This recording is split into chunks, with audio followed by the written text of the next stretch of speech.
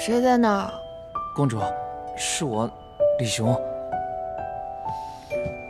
你这睡觉怎么也不好好穿衣服，小心着凉了呀。哦，李雄啊。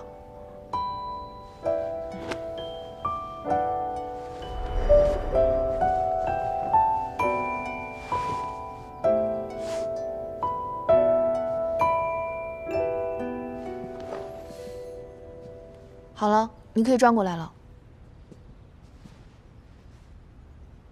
你来的正好，我正好要跟你商量件事儿。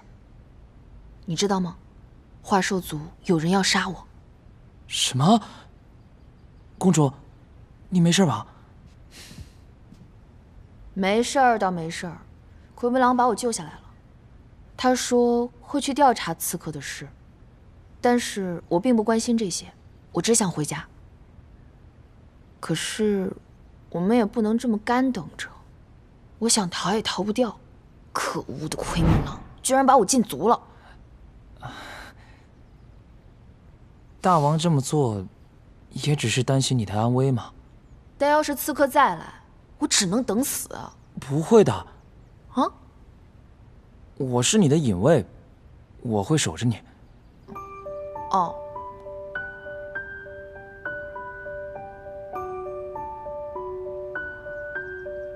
公主，你的脖子……哦，没事。我给你上点药吧。好啊。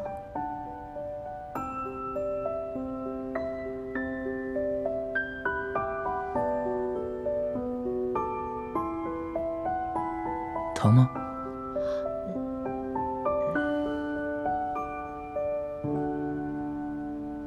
你如果疼的话，一定要告诉我。好。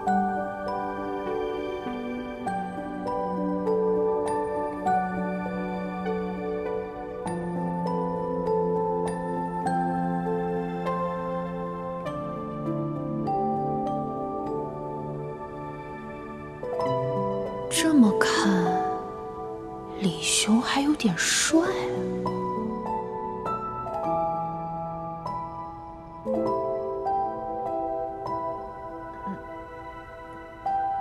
放我出去！出去！放出去！我是被冤枉的！我是冤枉的！我是冤枉的！放我出去！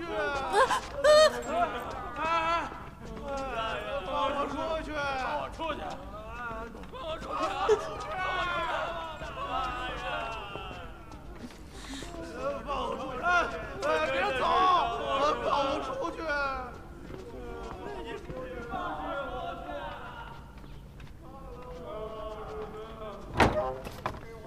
进去吧，快进去，快点，都别吵了，安静点。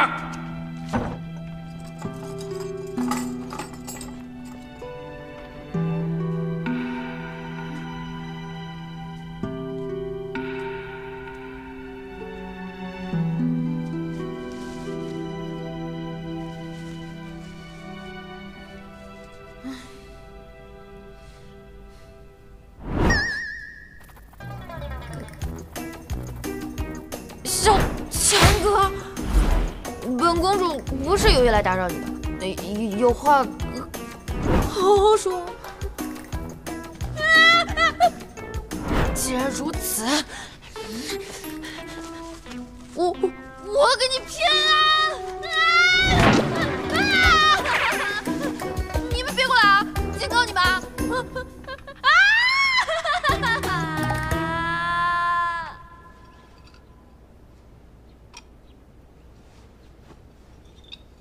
你说你跟准王妃到底结了什么仇怨？她要这般对你呢？我也不知道，这件事情我也没有想明白。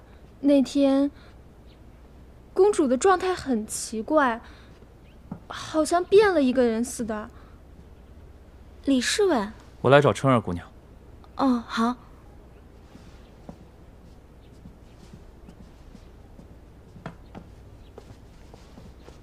你是？春儿姑娘，我是大王身边新来的李侍卫，我相信，推你下井的人绝不是公主。你可否把详细的经过和我说一说？好，那你先请坐。其实那天的事情，我也没有太想明白。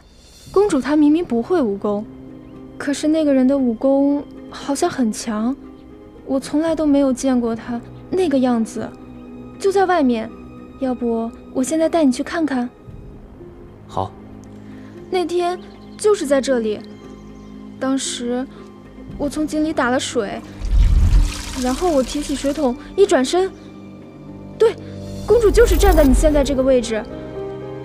我很奇怪，公主为什么会出现在这儿？是公主啊，这一大早您在这儿干嘛呀？可是公主什么都没说，她直接就一掌拍在我的胸口上，就直接把我拍在这个井里了。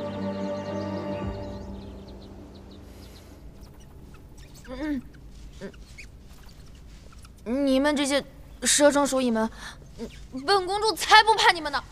见一个杀一个，来一对我杀一双！别过来，别过来，别过来！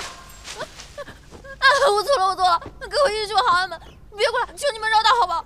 求求你们了！别过来！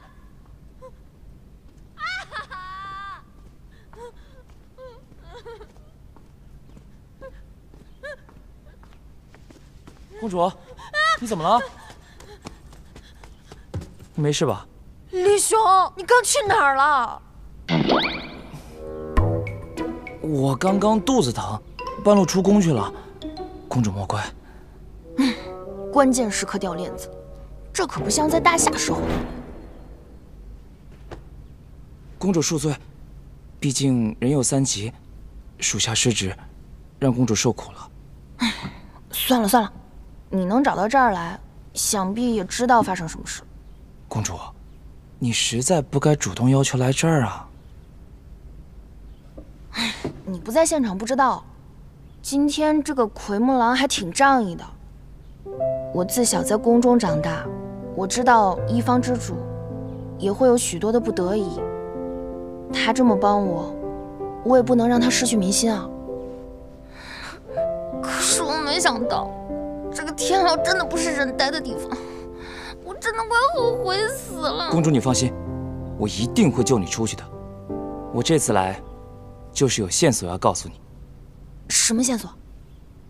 其实是奎木狼找到的，不过他怕他过来会再引起众怒，所以让我来告诉你。